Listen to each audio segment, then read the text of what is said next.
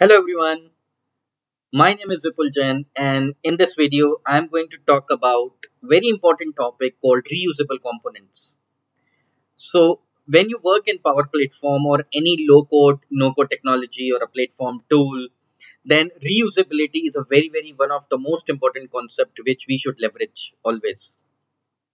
Now in the projects I have seen while working with the development teams and with some other teams that developers they don't reuse the components or the functionalities which they might have developed in their previous apps and maybe for the same customer as well. So in this video I'm going to show you how you can create component libraries because that is one of the way of reusability in Power Platform. So I'm going to show you three different scenarios of the reusable components which you can definitely develop in your environment, which is going to help you to create or develop the apps much faster because that is the whole concept of Power Platform or any low code, no code platform. All right. So we'll start with one of the component library. So how you can create the component library? You go to apps. The second tab which you see is the component libraries. You can click on those component library and you have to click on new component library. So I'm going to show you one of the component library which I have created. This is a simple component, a reusable component which is called header. So I have given the name, rename it to CMP header, and you can see you can create different custom properties for your components. All right, or reusable components. So I have created the property header title of type text, screen, CMP width, height, and show setting icon. So here you can see there is a setting icon, the logged in user details, some text you want to add in the header, your company logo, all these things. Because let's say you are working for one of the customer, the branding guidelines, the theming will remain the same for all the apps. All right, this is very much configurable. So in this particular component, how I have created it, I have just added a rectangle, some images, text, and a label control. So by using these controls, what I have done is that I've created a component and I will publish it. So the moment it will be published, it will be available in my Canvas app. So whenever I'm going to create a new Canvas app, I can use this component very well, which I'm going to show you. So this is one of the component, very good component concept of reusability, which you can leverage. Second one is translation component. So I have created a video. I will give you the link in the description previously how to use multilingual concept or how to create multilingual apps in Power Apps. So leveraging that or extending that, what you can do is you can create a component library for the multilingual. For this, I have created two properties. One is language, another is label. Language is of type text, label is of type record. So you can create different types of property. What I'm doing here, that on the on reset property of this particular component, I am creating or setting a variable where translation, I am giving some random labels, some attributes like language, what is the label, and so on. And based on this, I have created this component. How to reuse this components, I'm going to show you later.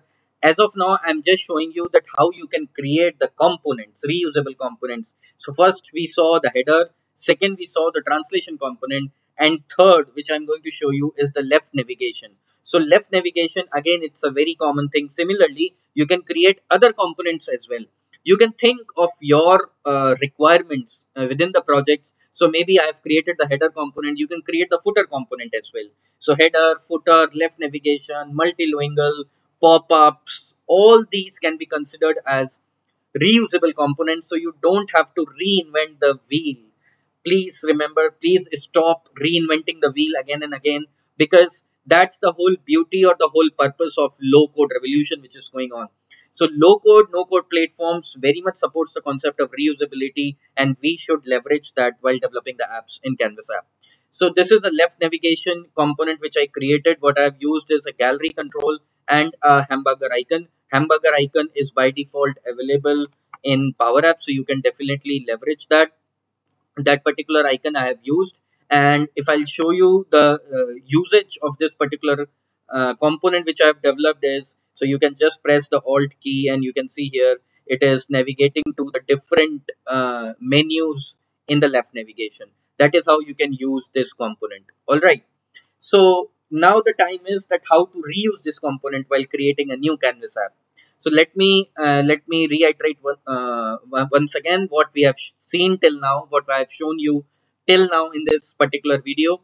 One is that you can use a reusable component called header. Maybe you can create header, footer, these kind of components can be created, which are going to be reused again and again in different apps. So you don't have to invest your time, or the developers don't have to reinvest their time again, or they don't have to reinvent the wheel again just to create the header, footer, left navigation, and pop-ups, multilingual functionality. All these can be reused again and again. So this is the translation component which I showed you, and the third one is the left navigation.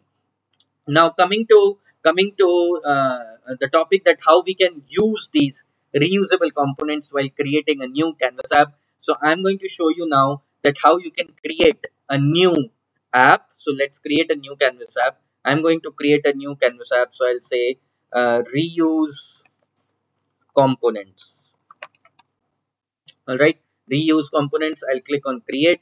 So now I'm creating a new canvas app altogether, right? And I have already published all my components in the component library as a part of component library. So what I'm going to do is now I am creating a new canvas app, and all those components I'm going to add in this canvas app, and I'm going to show you that how easily and how quickly you can create your apps. All right, the Power App Canvas app has been created. Now, what we are going to do is we are going to add our components. So, when you go to the insert, you find here get more components. All right, in the get more components, you can click on the reusable components which are available in your environment or your tenant. So I click on component header. I want to import translation component as well, and I want to import left navigation component as well. So I'll click on import. So all these components will be imported in the Canvas app, and definitely I can reuse these particular components which I have created in my Canvas app. So that's the beauty of reusability, and that will definitely minimize your app development time. And at the same time, it will give you to reuse the components which you have already created. Now let's do this way. There is a screen. What I want to do is now I'm going to show you that how you can very well use those components. So click on plus. There is a category called library components. I want to add the header component very quickly. So I just click on header, CMP header component, and you see the header component has been added. Now since I make it configurable, you can see show setting icon is on and off. This is the setting icon. I don't want to see this in my app. I can just click on off, and what will happen, the setting icon will be disabled or will disappear. Similarly, I can click on again, so the setting icon will be visible for me. So that is how you can use or reuse the components which has been created. Very quickly, let me add a new screen, and on the next screen I can show you that how you can use the translation component as well. So this is the screen which I have added. Let me add the translation component here. So this is the translation component which I have added on the screen. You can see the translation component has been added on the screen, and for this particular demo what I can do is that I can very quickly add a toggle control. So I've added a toggle control. This is the toggle control, and similarly I can add two labels just below this toggle controls. So this is one label. Let me expand it, and similarly I can add one more label. So I've added two labels on this screen. For the first label, what I can say is this is LBL underscore title, and this I will say as LBL underscore job title. All right. So I've added two labels. I have a toggle control. So on the toggle control, there are two properties which is called on check and on uncheck. So on check, what I want to do is I want to set a variable. Let me set a variable. I will say set var language. I'm just creating a variable so that it shows me the data in one particular language. This is the variable which I have set var language. All right. Similarly, this is on check, and the same variable I can set on the on uncheck property of this toggle control. So let's say for English, I want to say en-us. en-us. So what I'm doing is I'm creating a variable. I'm setting a variable on the toggle on check and on uncheck properties. So once this is done, what you have to do is that you have to go to the translation component, and in the translation component you will find a property called language. Language is a property where you can definitely set your variable, whatever variable you have created. So I've created var language. So this is the var language variable which I have added. So on the language property of this component, the variable has been added. Now to get the data from the component, what we can do is for the title. So title text property we have to change. So what we can say is that translation component one dot the property name which we created. The property name is labels. So this is translation component one dot labels dot title. We have to show the title in one of the label, and similarly I can copy this and I can put the same in the job title label text property. I'm just going to change it with, instead of title at this time I will say job title. Just adding the property job title. Alright, so our component has been reused very correctly in our app. So now what I'm going to do is I'm going to just run this app, and you see here that this is off, this is showing me the English data, and when I'm clicking it on, it is showing me the German data. That is how you can use the translation component as well. So these are the two components which I have showed you now. One is the header component, another is the translation component.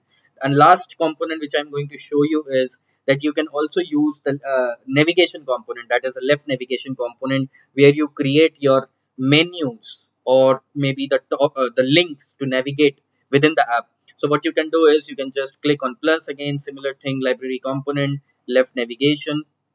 The moment you add the left navigation, you see here the left navigation component has been added. Definitely this is a hamburger menu icon. You can definitely expand and collapse it as per your links in the left navigation. So that's all in this video. In this video I have shown you that no need to reinvent the wheel. Please focus on the concept of reusability so that your app development time can be minimized. And let's say if you are working for the same customer developing many apps, so since the branding and theming is going to remain the same, then you can use the header, footer, left navigation, maybe pop-up. All these reusable components can be developed within the Power Apps for Canvas app. Thank you.